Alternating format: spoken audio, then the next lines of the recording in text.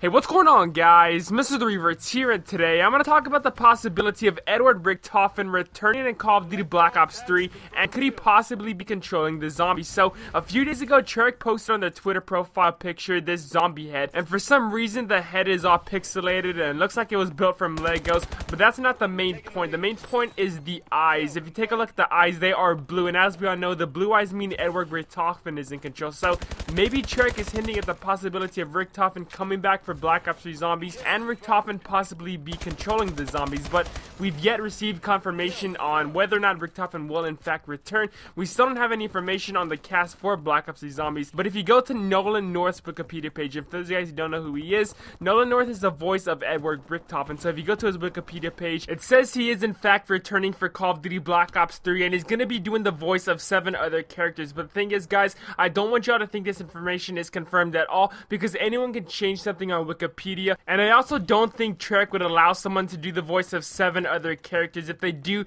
that guy's probably gonna have to be paid a lot more, and he's gonna be having a lot more time on his hands. So I mean, that does seem pretty odd to me of someone doing the voice of 7 other characters. And also, if you check Mr. North's IMDb profile, there is no section for Call of Duty Black Ops 3, and IMDb is usually the first thing to get updated whenever an actor is working on a new project. So there is no section for Call of Duty Black Ops 3, and I'm pretty sure that all that Wikipedia page could not be legitimate, and I'm not even sure if RICHTOFEN will be returning for Call of Duty Black Ops 3 zombies. But the thing that gets me is a picture that Treyarch posted, that picture with the blue eye zombies. Like I said, that means RICHTOFEN is in control. So if I had to guess, I would say the Black Ops 3 zombie storyline would be very similar to the Black Ops 1 and Black Ops 2, basically a spin-off from those.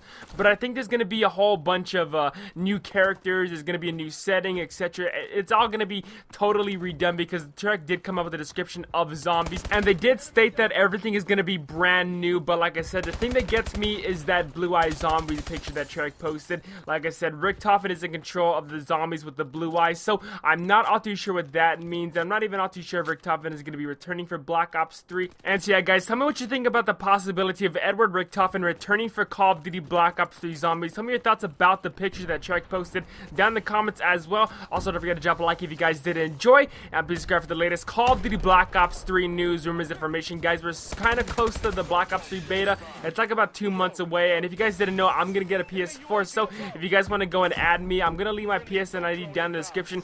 But I still haven't got my PS4 yet as I'm making this video. I'm probably gonna pick it up later today or tomorrow, so if you guys want to add me, I'll put my PSN ID down in the description if you guys want to come play with me and just have a couple games and just have a lot of fun to play the PlayStation. So again, guys, my PSN ID will be down in the description. And so yeah, guys, thank you for watching. My name is MrTheRevertz. Hope you guys have a great day.